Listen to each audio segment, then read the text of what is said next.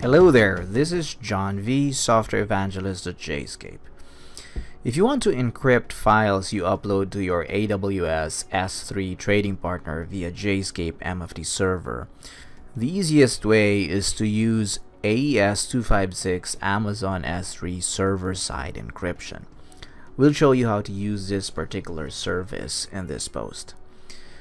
To use Amazon S3 AES-256 encryption, navigate to the S3 service and then go to the bucket that you want to secure with AES-256 encryption. In my case, the name of that bucket is Jscape John. In this particular bucket, I have a folder named Folder 1. Let's take note of that because that's where I'm going to upload files from my Jscape MFT server instance. Once you are at your S3 bucket, navigate to the Properties tab and go to the Default Encryption section. Most likely it will be marked as disabled, meaning no encryption is currently used.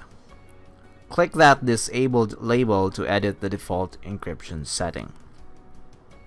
Next, select AES-256 as your default encryption and then click Save. That disabled label you saw earlier should now be replaced with AES-256. That means any file you upload to this S3 bucket moving forward will already be encrypted with Amazon S3 AES-256 encryption. Now that we have AES-256 enabled on our S3 bucket, let's now head over to our Jscape MFT server instance to configure it so it can start using that encryption feature when it uploads files to that S3 bucket. Go to the domain where you have your S3 trading partner object and edit that S3 trading partner. Scroll down to the authentication section and then click the Use Encryption checkbox. Select the AES-256 option and then click the OK button. With that, this trading partner should now be ready to use S3 AES-256 encryption. That's all there is to it. But before we end, let me just show you what happens when you upload a file to your AES-256 protected Amazon S3 bucket from Jscape MFT server.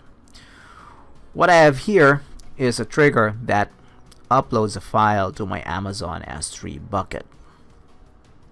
So as you can see, the partner setting is set to TP-S3, which is the name of my Amazon S3 trading partner object. In addition, the file this trigger is configured to upload is named file01.txt, and it's going to be uploaded to the folder named Folder 1 under the S3 bucket named Jscape John. So if I run this trigger and then check inside the S3 bucket folder named Folder 1 through the AWS Management Console, I should see the newly uploaded file named file01.txt. And if I click on that file and check its properties, I should see that it has indeed been encrypted with AES-256 encryption. That's it. Now you know how to use AWS S3 AES-256 to encrypt files uploaded to your S3 trading partner using Jscape.